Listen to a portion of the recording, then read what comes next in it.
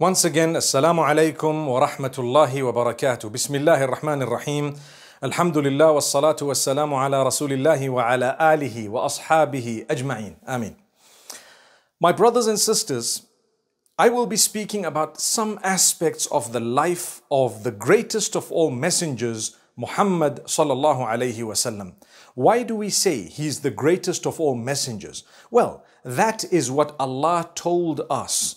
And Allah subhanahu wa ta'ala has not only chosen him as the greatest of all messengers, but the most loved unto Allah, the best of creation. Like we always say, the most noble of all prophets of Allah subhanahu wa ta'ala. Allah has chosen 5 of his messengers above others.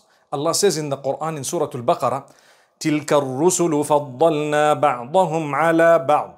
The messengers, we have raised some in level above others. So not all of them were of the same rank. So, these messengers, these prophets, they were not of the same rank.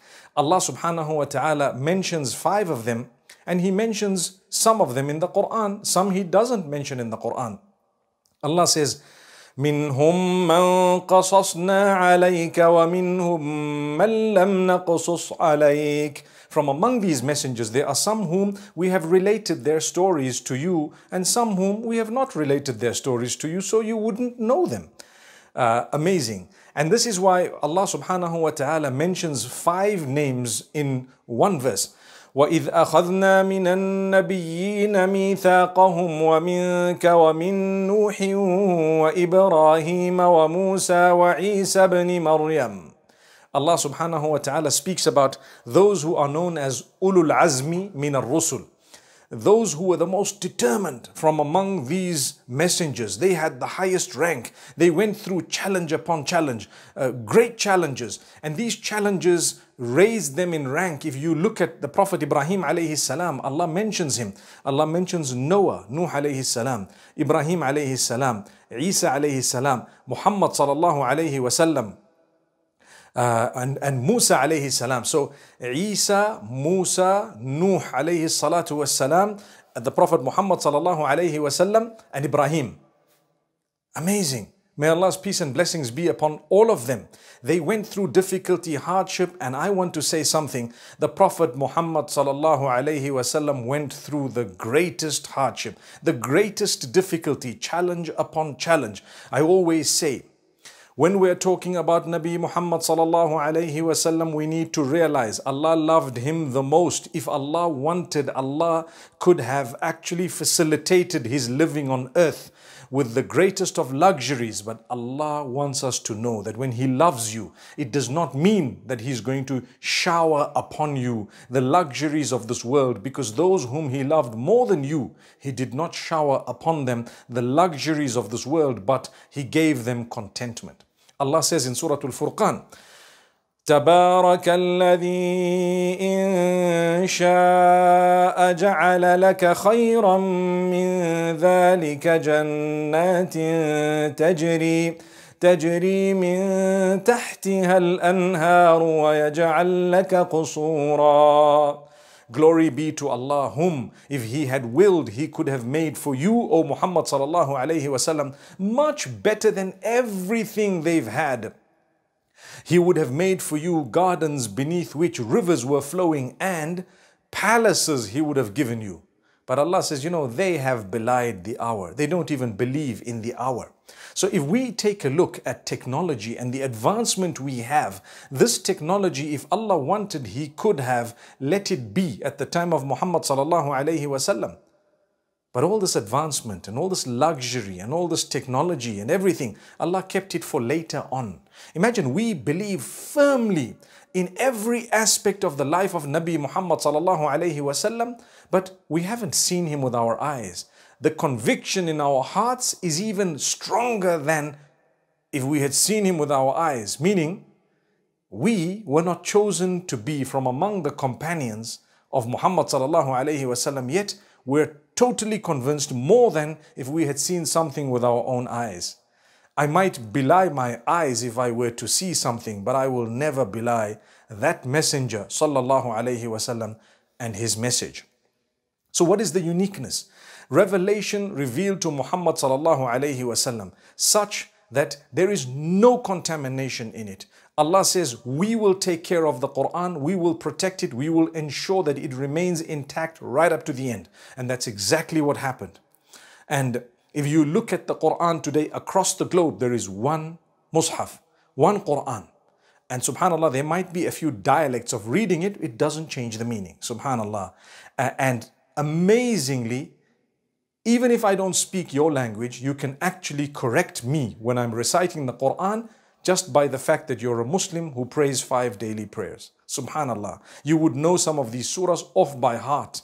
But let's get into the difficulties and hardship faced by the most loved unto Allah. And I've chosen this aspect of his life because we're going through a very, very difficult period, a unique time where coronavirus has come in and changed a lot of the norms that we had before it came in. And it seems to be a semi-long-term change, perhaps, who knows? May Allah protect us all and grant us return to life that is even better than what it was before. But more importantly, may Allah grant us a better relationship with Him than ever before. Because even if life did not return to normal, but you have a better relationship with Allah, you have succeeded. And if life returns to better than normal and you don't have a good relationship with Allah, then you have not succeeded. My brothers, my sisters, Muhammad sallallahu alayhi wasallam, bear in mind, best of creation, most noble of all prophets. His father passed away before he was born. Subhanallah. Allah chose for him to be born in a city and at a time when there was no advancement in terms of electricity, running water, the internet, mobile phones, motor vehicles, aircraft, space jets, whatever else there might have been. But Allah favored him above everyone. He was born. When he was born, his father had already preceded, or the death of his father had preceded his birth.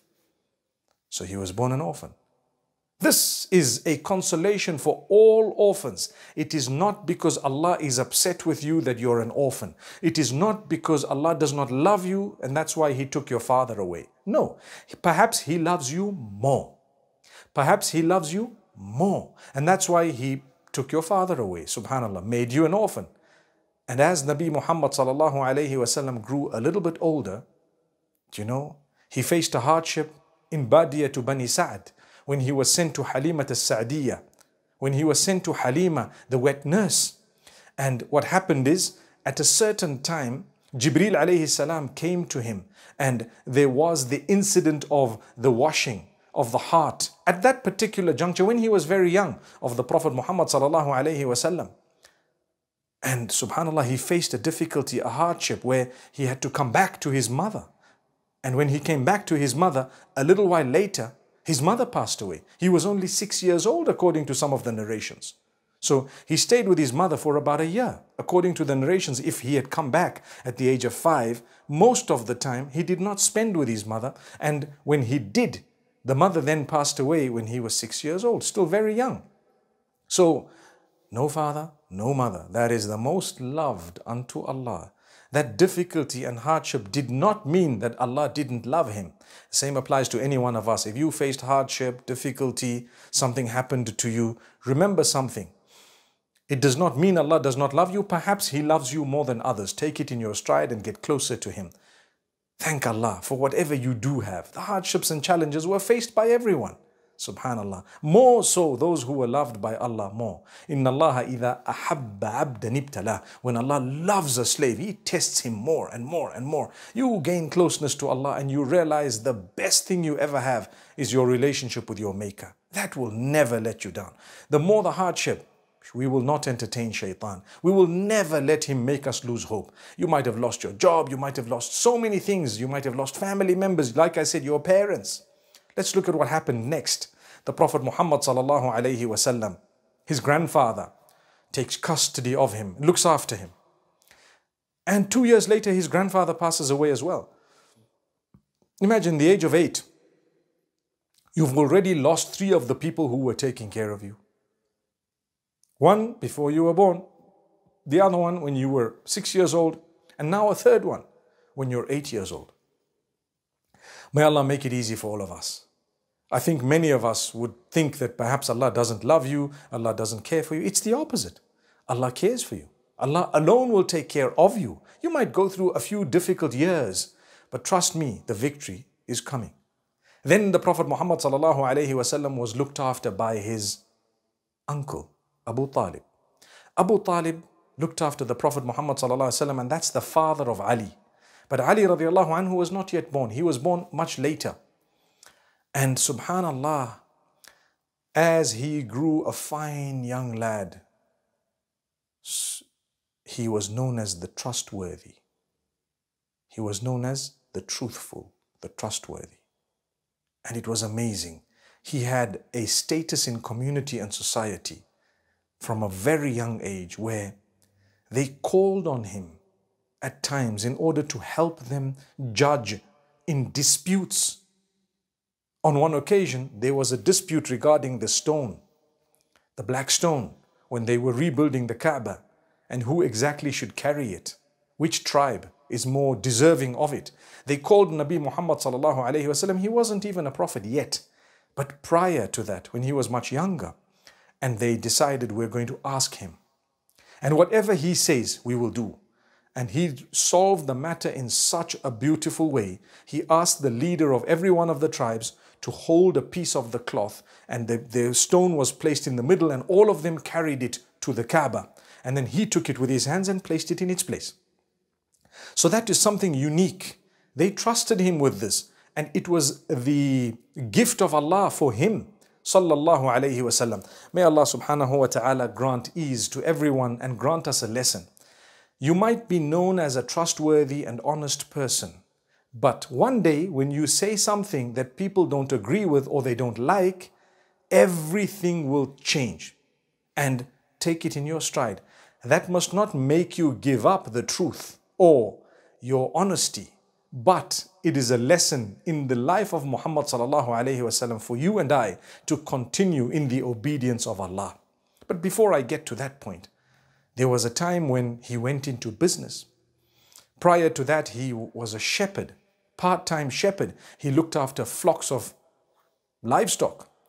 And amazing, he then did a bit of business. When he did business, who did he work for? He worked for a woman known as Khadija binti Khuwaylid radiyallahu anha. Khadija binti Khuwaylid radiyallahu anha was a businesswoman, Makkatul Mukarramah, well known. And she had been previously married. The Prophet Muhammad sallallahu alayhi wasallam made a trip to Abyssinia, or to Asham, not to Abyssinia, to Asham, to the northern part of the Arabian Peninsula, to what we know today as Syria, Lebanon, and that part of the world. So as he went there with the caravan, he came back and he presented every cent. That accountability was unique. How many of us are accountable? How many of us jot down or make a note of every single thing? Obviously, he was a person who didn't write and read for purposes that Allah had intended. That doesn't mean he was uneducated. He was the most highly educated from all, because he brought to us everything we actually have. But to be unlettered is very different from being uneducated. So no one would ever dare say that he was uneducated, because that is wrong. He was the most highly educated, but Allah didn't want him to read and write. So the term unlettered is used. Some people think it's a bad term. It's not a derogatory term. Allah wanted something. Allah says, وَمَا كُنْتَ تَتْلُو مِنْ قَبْلِهِ مِنْ كِتَابٍ وَلَا تَخُطُّهُ بِيَمِينِكَ إِذَا لَارْتَابَ الْمُبْطِلُونَ. Allah says, prior to prophethood, you couldn't, meaning you didn't read a book and you didn't read or write. You didn't write with your right hand, because then those who wanted to find fault in revelation would have doubted and said that you copied it from elsewhere. So Allah protected you from that, but you were the most highly educated. So let's get these two in order. And let's understand, the derogatory term would be to say uneducated. But if you were to say that he didn't read or write, that is in the Quran, undeniable. May Allah subhanahu wa ta'ala bless every one of us. So when he made a note of whatever happened in the business trip, and he came back with lots of profits and so on, and this lady who was much older than him interacted with him, she decided, you know what, this would be a good man to marry. And The message got across to him, and mashallah, they ended up getting married. I learned so many things from this life of the Prophet Muhammad sallallahu alaihi wasallam, this story of his where he was proposed to, directly or indirectly, but the idea came to him at the peak of his youth, 25 years old. MashaAllah, someone much older than him who was previously married, who had children. And subhanAllah, he was faced with, should I or shouldn't I? Immediately he accepted the proposal because she was fit to be the mother of his children. She was an honest, upright person, dedicated. And that's it. Obviously, when the deen came, she supported him completely. She was the first from among the women to accept Islam. In fact, it is said she was the first person completely to accept Islam. So the Prophet Muhammad ﷺ married a much older woman. And this was at the peak of his life. People say, Na'udhu billah, astaghfirullah, may Allah protect us and forgive us. People say that he was a womanizer. How can he have been a womanizer when at the age of 40, at the age of 25, he married someone much older than him who was previously married, and he never married anyone in that particular time when he was married to her. And he always says she was my strength and my pillar of support, and he always maintained a good relationship with her friends later on as well, and their families. So it goes to show that later on when he was much older and he married other women, there was a divine reason for that. Subhanallah. And people find fault in things and they just want to look for something to speak about in order to discredit. They will only be discrediting themselves, no one else. Even the kuffar of Quraysh, meaning the disbelievers of Quraysh, did not pick on those things. They didn't, because they knew that this man was noble, he was honest, he was honorable. Sallallahu alayhi wasallam. So he married her, and alhamdulillah, they had their children. And later on, one day, the Prophet Muhammad sallallahu alaihi wasallam decided to meditate, and he used to meditate often in the cave of Hira. And he got into the cave. What did he used to think about? He used to ponder over the evil that the people used to do and ways of correcting them, concern about his community, his people. They had some really bad ways.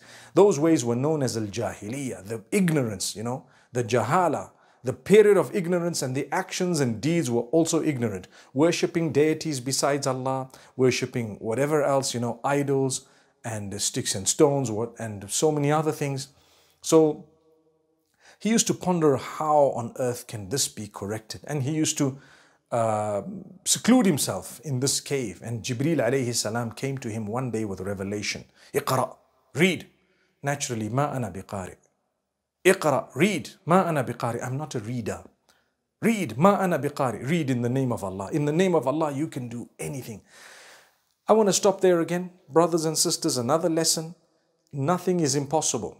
Nothing is impossible in the name of Allah. If you were to start things in the name of Allah, nothing is impossible.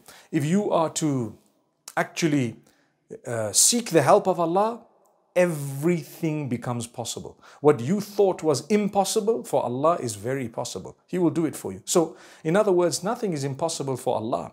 Imagine, Iqra bismi rabbik. Read in the name of Allah. Read in the name of your Lord who created you. Khalaq al-insan. He created mankind from a clot of blood. Subhanallah Rabbil Alameen. Amazing verses. These were the opening verses to do with read and to do with using the name of Allah when you think something is impossible, and Allah will make it possible, and Allah will grant you even more than you ever expected because you did it in His name with His help and you continued seeking that help of His. That's Allah. Rabbul Izzati wal Jalal.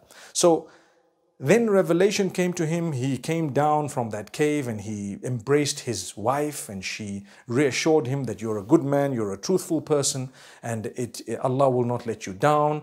And she took him to her cousin Waraqa ibn Nawfal. And Waraqa had a little bit of knowledge of revelation. And so Waraqa ibn Nawfal said, if this is the case, then this man is going to be sent to the people as a prophet.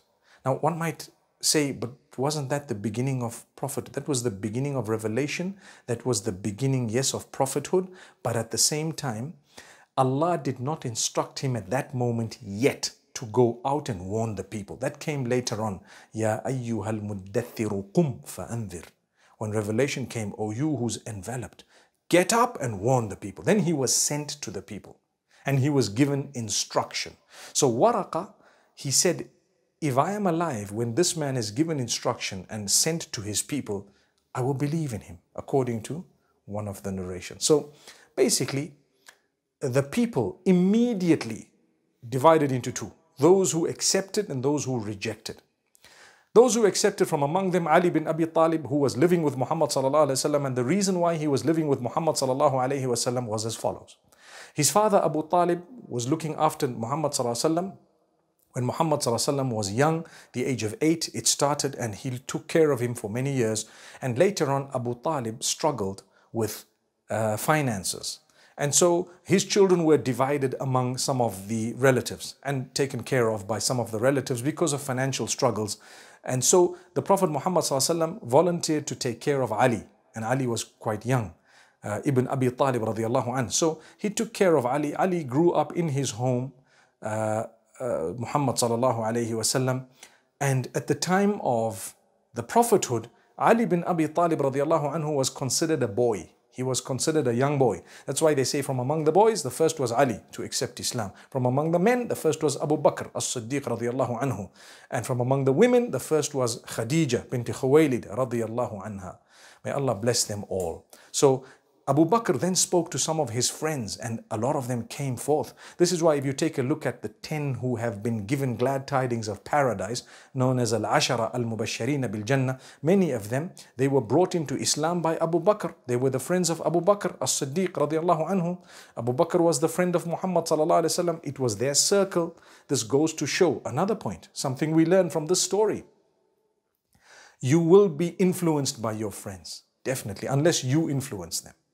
So when you have a circle of friends, you start doing what they do, whether you know or you don't know. When you have a circle of friends, they start doing what you do at times, if you are the dominant person. And this is very important. Keep good friends so that goodness comes out of that friendship and not bad. A lot of the people who denied the message, they were of a certain clique. They were of a certain circle. They denied the message, and those who harmed the Prophet ﷺ, they were also a certain clique. So if you look at these little friendship circles, each one of them reacted differently. The friends of Muhammad ﷺ, they were the ones who accepted him. They knew him the most. You take a careful look at who accepted the message. Wallahi, it was those who knew him the most. And this is why we are taught that if you want to know more about a person, look at his family members. His wife to begin with, or the husband in the case of a woman, the children, ask them, the friends, the closest friends, look at whom they befriend and ask them, an acquaintance, a business partner and a friend. Those are 3 different things. Not every business partner is your friend, not every acquaintance is your friend, not every acquaintance is a business partner, and so on. So we're only talking about friends, those who are really close to you, and you're with them nearly every other day, if not every day. Now, with us, we're taught to build good circles. You attend the masjid every day, you have a good circle of people who don't harass you, they have good character and conduct, or they're taking from your character and your conduct. So my brothers and sisters, that is a very important factor. Nabi Muhammad sallallahu alayhi wasallam's friends helped each other. They accepted Islam, but there was a group, and there were other people who rejected. Immediately they called him a liar, a false person. They accused him of wanting power, wanting money, wanting, womanizing, or whatever else it was. A lot of accusations, being a sorcerer, a magician. All those words, remember them, because if people have accused you of being a magician, doing black magic on someone, wanting money, running after power, wanting fame, wanting this one, they have accused the Prophet Muhammad ﷺ of the same thing. So it's nothing new. In fact, it's a sign of the love of Allah for you. If those accusations are not true, then thank Allah.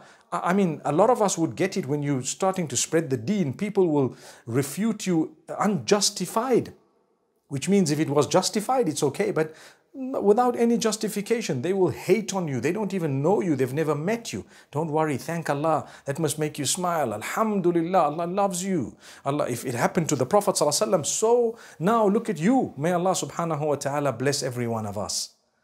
And so don't worry about these accusations, but don't be from among those who accuses others with the same accusations, because then you've just joined the wrong circle. Interesting. That's a very powerful point. Now let me move on because I don't have much time. Unfortunately, the timing is very limited. But let me explain one more thing. The Prophet ﷺ at a certain point in his life lost all of his children one after the other, besides one. Fatima radiallahu anha outlived him. The rest of them, he lost them either in infancy or adulthood. And to be honest with you, any one of us who goes through that hardship, remember, it's not the sign of rejection of Allah. Allah doesn't hate you. Perhaps it's the sign of the love of Allah, because it happened to the one whom he loved the most. The Prophet Muhammad ﷺ, people went to war with him. People, refused food and water to go to him, accused him falsely, tried to hit him, tried to kill him. Allah protected him. All those are not signs that Allah dislikes you. They are signs that Allah loves you. So with this virus, with the loss of jobs, with the loss of lives, with the change of lives, it's not a sign that Allah dislikes you or hates you. Perhaps it's because Allah loves you. It's all in the heart. It's all about the condition of the heart. Are you pleased with Allah? Allah is pleased with you. Are you okay? Are you content? It's a contentment that Allah has promised you. Yes. Well, if that's the lesson we've learned from the life of the Prophet Muhammad sallallahu alaihi wasallam, then that is a powerful lesson. So for this particular lecture, I will suffice at this, and inshallah, I pray that we've all learned a beautiful lesson from the Prophet Muhammad sallallahu alaihi wasallam's life. Like I said, stories from the prophets, may peace be upon them. These were some of the lessons I thought perhaps might be relevant for us today with this virus. And may Allah bless every one of us. أقول قولي هذا والسلام عليكم ورحمة الله وبركاته.